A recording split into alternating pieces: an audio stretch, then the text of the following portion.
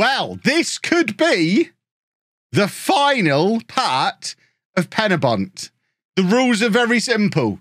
The moment we get knocked out of Europe, I am resigning. We've got the final qualifying round for the Conference League still to come. We should theoretically win that. We play Linfield, who we've already played in the first qualifying round for the Champions League and beat them. They've looped back round to us. We also beat them in the first qualifying round last year. I would like to think we're going to find our way into the Conference League stage again, and then hopefully go one better than last year and end up in the knockout rounds and end up with another 2 or 3 episodes and another almost full season and seeing how deep we can get in the Conference League. That's the goal. There is always the chance, though, that we're going to play 2 matches and quit because we lost. So, I don't know. This could be the last one. Last night was an eventful one. Obviously, you are all caught up through the medium of LOLLUJO 2, where we now have over 27,000 subscribers. And this month, we are closing in on 500,000 views on LOLLUJO 2. I'm going to say that again because it's stupid. This month, we are closing in on 500,000 views on LOLLUJO 2. For context, the main channel this month has had 1.3 million views.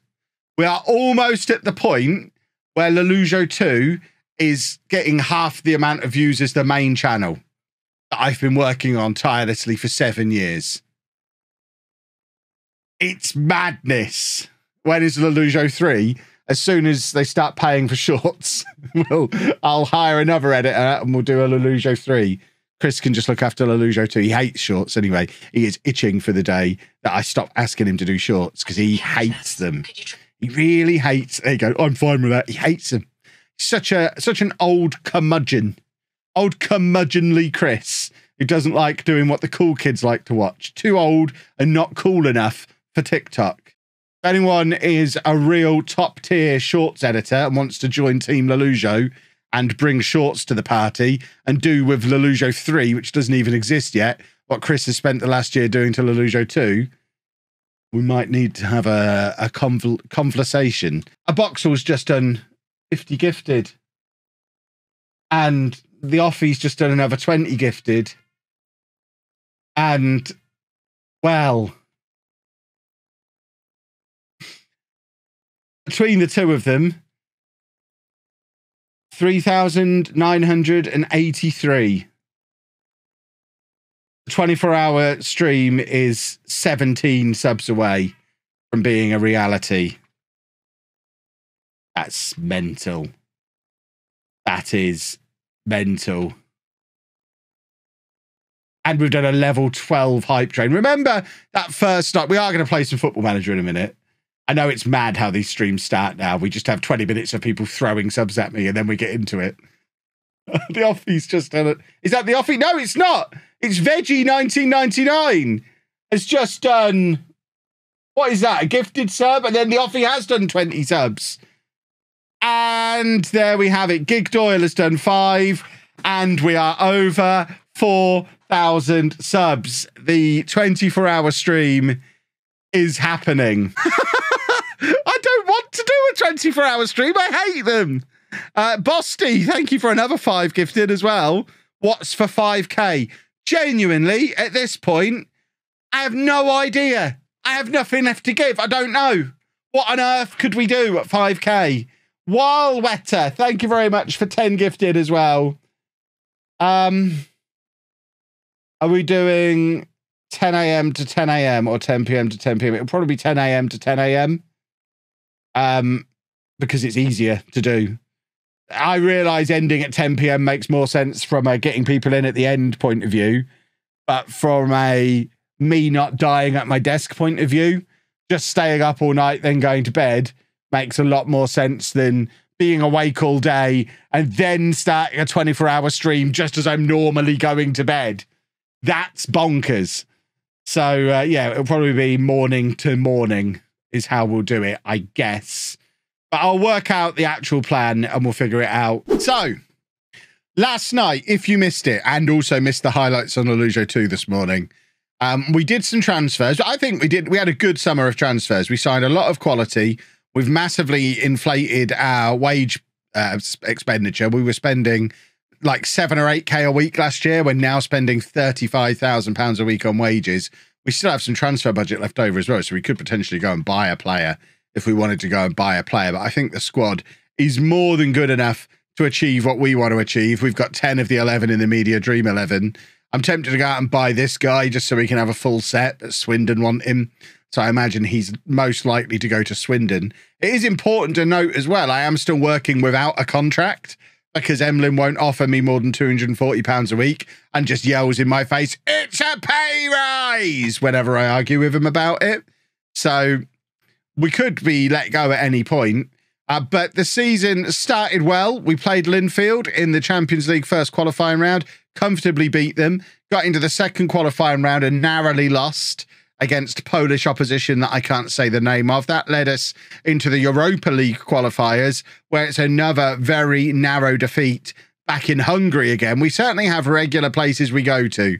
It's always Hungary and Poland, which is why we've added those two leagues on as playable leagues for the next step, because the game seems to be bringing us to them.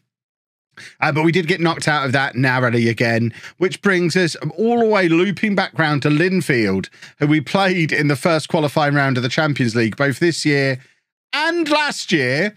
So for the third time in 2 years, we are playing 2 legs against Linfield with a spot in Europe up for grabs. If we beat them again, and we have beaten them every time we've played them so far, if we beat them again, we will end up back in the Europa Conference League stage like we did last year, but with an infinitely stronger squad, a much better squad than we had last year, and just the hope that maybe this time around we can get into the Conference League knockout rounds, which this lot last year did, and they only narrowly beat us.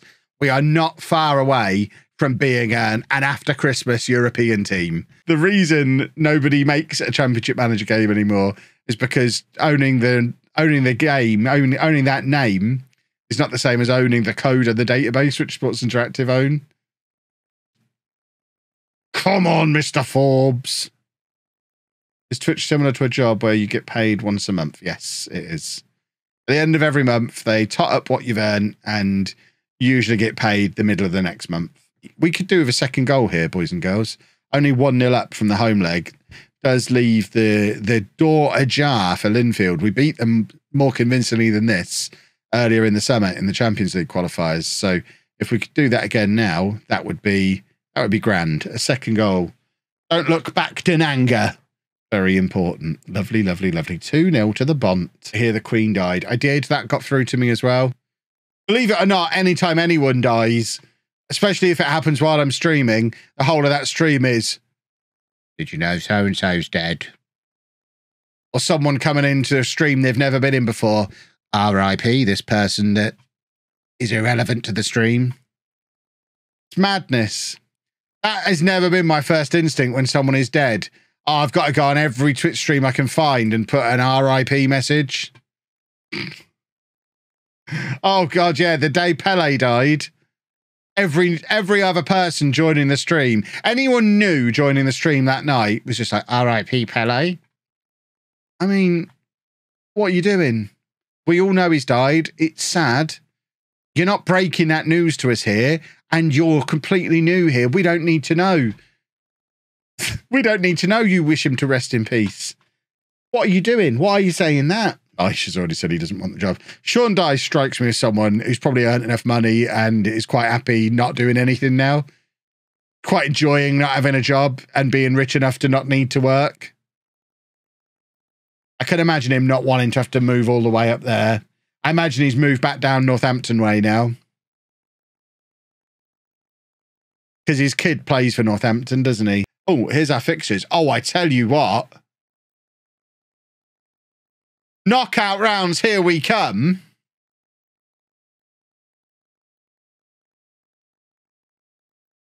If we don't make it to the knockout rounds with that set of fixtures, it ain't ever happening.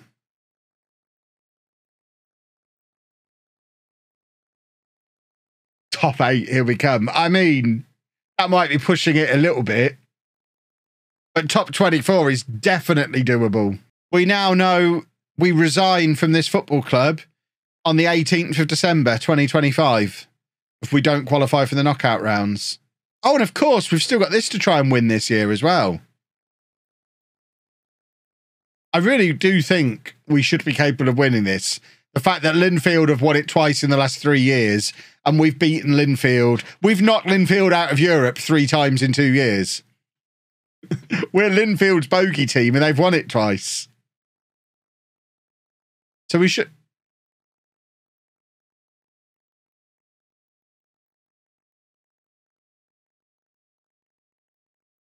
This man is broken. I did exactly the same thing as you, Christopher. I looked at that and thought he'd offered me £675 a week. I'm not even negotiating with him anymore. If he sacks me, he sacks me. For goodness sake!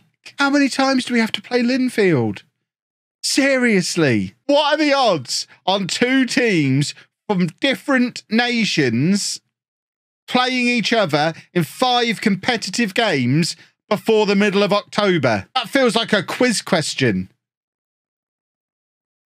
Under what circumstances would it be possible for 2 teams from 2 different nations to play themselves 5 times in different competitive fixtures in the first 3 months of a football season? No one's getting that answer. Sonny Al-Jafri is on favoured personnel now, though. After surviving a Champions League game without a red card, that was enough to put him on the same level as Tyrese Onyeka. Goodness me. Is Zealand 6'4"? Oh, we've got to get the photo out, haven't we? I'm 6'2".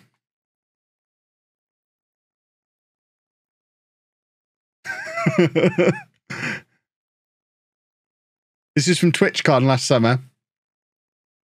So in answer to your question, is Zealand 6'4"? My answer is I'm 6'2". We are literally the opposites of each other. Even to the point where I had a black shirt, he had black shorts, light coloured shirt with pink on, light coloured shorts with pink on, sunglasses, no glasses, beard, no beard, hairy chest, 9-year-old boy. We are the opposites of each other. Right, who are we playing? Bala. Let's go beat them. Name names for the mods. Don't make me mod Ben, boys and girls. Then you'll be in trouble if I have to mod Ben. Can you imagine? You lot wouldn't last a minute. I am wonderful. I mean, that word was basically invented to describe little old me. I'm 40 years old and we're holding firm. When one of you lot becomes 40 and is still pulling this off, then I'll let you ascend to my level of hairline greatness. I am 40 years old, damn it. The hairline decided it no longer wanted to hang around, so off it all went. That's what my dad had to do in his 20s. My brother's just done the buzz, I've noticed, in the last 6 months or so, and he's 3 years younger than me. And he's gone for the buzz now. I know that day is coming. I'm clinging on where my hairline has always been at the moment. The moment I start noticing, I mean, that's perhaps the tattoo I need. Just a few little dots across here. Just like, I want a permanent marker line so I can just check every couple of months. Right, are we still on the line? Are we still lining up with the tattoo dots? And as soon as I can see the tattoos emerge, that's when we're off to Turkey. Why, oh why, is it only our defenders that can't seem to make it through a football match without getting tired? Bunch of cowards. Right, we can drop him back there. Darren needs to come on. See. Did you all see what I did there? Darren needs to come on. Come on. I can't hear the laughter. That was quality material. Do I like lettuce? I mean, does anyone have strong opinions one way or the other on lettuce? I find it hard to believe that anyone has ever given it enough thought to really have much of an opinion. I don't dislike lettuce. It's fine. Lettuce is fine. Lettuce is garbage. That's bonkers. That is absolute madness. How can you dislike lettuce to that extent? It's just a thing that you have to bulk out your sandwich or your salad or your burger. It adds a little bit of freshness. It's got some stuff in it that's good for you, presumably. It's fine. It's like hating air or water. Exactly. Lettuce is crunchy water, which sounds ace. I like water. Lettuce tier list. I mean, does anybody, can anybody tell the difference between different types of lettuce other than by looking at it? So if you just chop the lettuce up and put it in a salad, I find it hard to believe you could tell the difference. The entire tier list for lettuce would be all types of lettuce, just in the middle somewhere. They're all just fine. No, they're all garbage. You have got, I mean, what has lettuce done to you? You have got some weirdly strong opinions on lettuce. Most of us are a bit floppy compared to iceberg. I mean, you sound like someone who's only ever had a round lettuce or an iceberg lettuce. You need to get some romaine or little gem into your life. You're trying to tell me that they're all floppy. A round lettuce is floppy, but iceberg is like the ready salted crisps of lettuce. If we're actually going down this lettuce rabbit hole, lettuce is just iceberg lettuce is so basic. Don't be telling me you're an iceberg fan. Goodness me. Iceberg is the lettuce equivalent of saying Nando's is your favourite restaurant. I won't stand for it. You just said they're all the same. I know, and then you've pushed me on it. You've forced me into... You've brought this on yourself. You have forced me into having an opinion, and now you don't like it. Welcome to the internet. You made this happen yourselves. Now deal with it. Frankly, it's pathetic. I've had enough. Nando's is great. Oh, we've gone there now. Nando's is also... Nando's, it's just chicken and chips. It's fine. It is neither great nor awful. Where is this curve on the round tables? You don't have topics that I'm this passionate about. If you want to do a round table about lettuce, I am there and I will be passionate. What you've seen there in action, Ben, is you have to really push me to have an opinion. But once you push me, I'll decide my opinion. I'll defend it to the death. 5 minutes ago, I did not care one jot about lettuce. Now I am furious. Can't stand Nando's. Said nobody ever. It's just chicken and chips. It's It's just, again, it's just in the middle. It is chicken and chips. Unless you're a vegetarian, Nando's should just be fine. Where do eggs belong? In chickens. What's my opinion on cabbage? I always thought I wasn't a fan, but I went out. This is such a boring story. Can we move on? I mean, I've started telling it and I know where it's going and it's so boring. I think we'll just leave it there. I'm not sure I understand. I don't care if you understand, Siri. It's for the best. Good. I'm interested now. You know, I promise you, you're not. It's so boring. I mean, finish the story. You don't want me to. It's so... even worse, I've now built it up into a thing where you think there's a punchline and there isn't. The full story... 4,000 subs. The full story, I went out for a meal and there was some lettuce and it was quite nice. It's not lettuce, sorry, cabbage. I've ruined my own story. Can't even tell that it's a bad story as is, and I can't even tell it right. I went out for a meal. It had a side of cabbage with it. The cabbage was quite nice, and I ate it. That's the story. That's why I stopped myself telling it.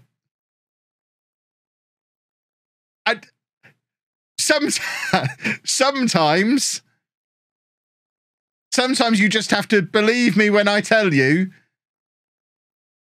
that I've stopped for a reason.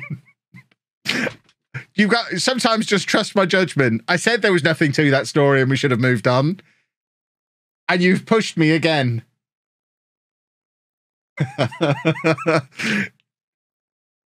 I mean, it was quite nice cabbage. I don't remember where I was. The key piece of information, I don't remember when or where this happened. I just know it happened. Where it might have been when we went to Bodine's after EGX, and that was months ago. What are the chances that I got a side of cabbage at Bodine? What I need is work the space in the chat, because he was sat next to me during that meal. Jack had to eat my chips because I ordered too much food because I'm old. That was the other thing. I had burnt ends, cabbage, chips, ate all my burnt ends, ate all my cabbage because it was quite nice. Couldn't manage my chips, so Jack ate them. That's probably the only part of the story that's interesting. Jack ate my chips because I enjoyed the cabbage that much. Who gets a side of cabbage? I think it was described as coleslaw, but when it came, it was just chopped up cabbage with a little bit of vinegar on it. It could have been pickled cabbage. I didn't pay that much attention. But yeah, Jack ate my chips. That's the moral of the tale. Where has this story gone to? Jack owes me a plate of chips, is where this story has gone to. Sounds like I chose cabbage over chips. It wasn't a conscious choice. Getting full. Why are we still talking about this? The whole fullness thing snuck up on me. If I knew I was going to get full, I obviously would have eaten the good stuff first. But there was quite a lot of burnt ends. I ate the cabbage first, thinking it would be horrible, but I thought, right, I better get that because that's the healthy bit. I'll eat the cabbage. It was quite nice. And then I couldn't manage all my chips. I had some of the chips. I couldn't eat all of the chips. So I gave some of the chips to Jack. I say gave, I left the chips, and then Jack said, are you eating those? And I said no. And he said, can I have them then? I've eaten all my chips. I'd quite like some more. You've got some right there. And I said, Jack, of course, feel free, have my chips. And he did, and he ate them, and he enjoyed them. And that is now the entire story. Did Jack say please? I think so. But like, you're not telling the whole story. I mean, there probably is more I can add to it. This was the same night that Zealand paid the entire bill. And then after he'd paid, it said, you guys have got Venmo here, right? And we all just laughed. So, I mean, we could circle this back round to Zealand bought me some cabbage and I ate it.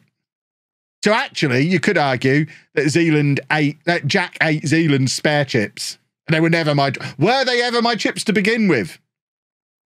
I guess is the important question here. The great philosophical question of our day. Were they really Kev's chips to begin with?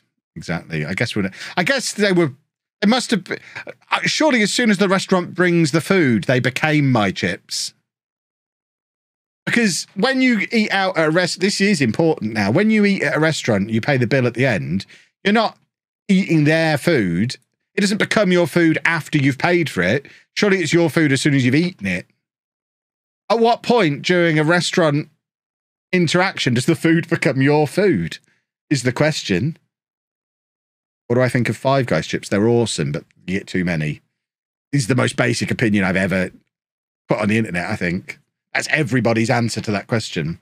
So really, these chips have been owned by both me, Jack, and Zealand at one point in their brief moment of existing. You place the order, your food. Jack asks you for the food and you accept, transfer to Jack. If the food was to leave the table, whoever takes them. But then the fact that Zealand paid for it. Does he not ever take ownership of this thing that he's the one who's paid for? This is what the inside of my brain is like. This is what goes on in my head. I just come on stream and don't think the things, I speak the things. But when I'm just here on my own, this is constantly happening in my brain. For goodness sake, Emlyn. Oh, it's the wrong button. I'm glad. Right, Jack, shut up.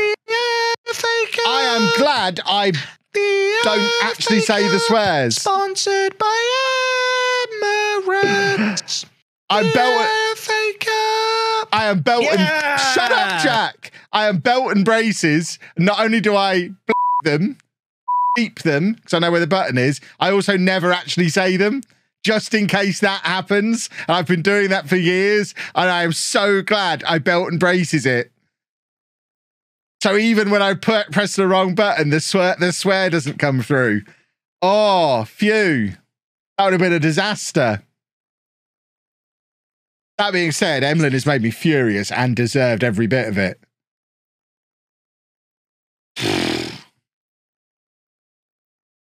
Walk away. What a disgrace Emlyn is. Now, every time I bleep out a swear, you'll know I'm not actually swearing. Right then, we are away against Dnipro. This is one of those games that we kind of have to be competitive in. If we go here and get walloped, this is going to be bad. This persona, I guess it is. So is it true what Ben said about me being the worst for swearing? No, that's not true. That's Ben being hilarious. And of course, 4 minutes in, we've had a red card. This game has just decided that we're not going to do well in Europe and there's nothing we can do about it. And it's infuriating. It's conscious and deliberate. There's always something new that improves, something new that I'm working on. Oh, he's done an Adamada goal. Lovely stuff. Yeah, to me, logically, you would expect to try and improve because I constantly try and improve, but not everyone has that mindset. And this isn't an invitation to start naming names in the comments. Don't be a wang. But yeah, not everyone. You don't automatically improve just because time has passed. Improvement happens because you try to improve.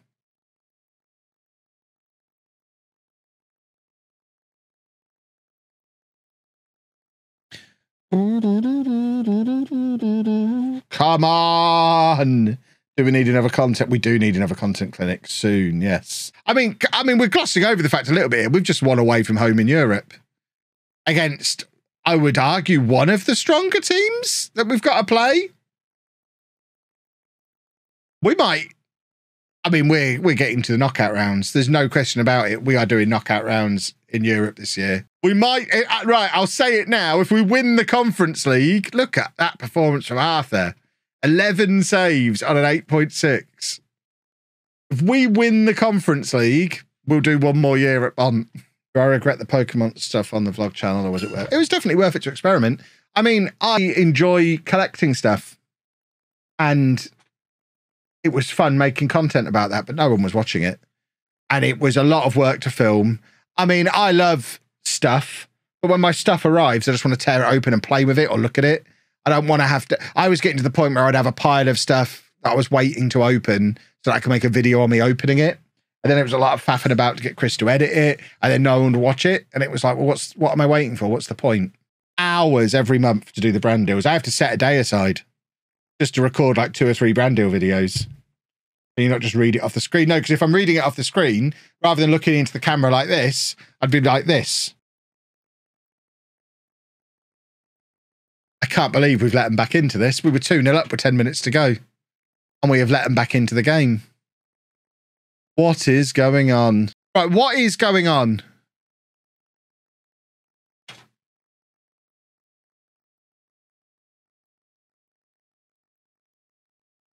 What on earth has just happened? We were 2-0 up with 10 minutes to go. If I read too much into a one-off freak thing happening, I would be a terrible football manager. I mean, I would throw that back at you. They had 3 shots on target in the entire match and scored them all. Sometimes football manager's going to football manager. But, boys and girls, we are going to wrap things up there because I need a poo. I'll level with you. I need a poo. I'm going to go and have a poo in a minute. Then I think Anna wants to watch The Last of Us. So let's find somebody to raid. Oh, look at that. That guy who was in the stream earlier. Shall we support the little guy? That guy who was in the stream earlier is streaming. Go and hang out with Ben. Try and lead his conversation down some of the wonderful avenues. Ask him about cabbage and stuff. Ask him. He has the cheek to say my conversations go off the rails. I once watched that man do 3 hours on whether you keep birthday cake in the fridge. Toodle pip, everybody. Bye-bye.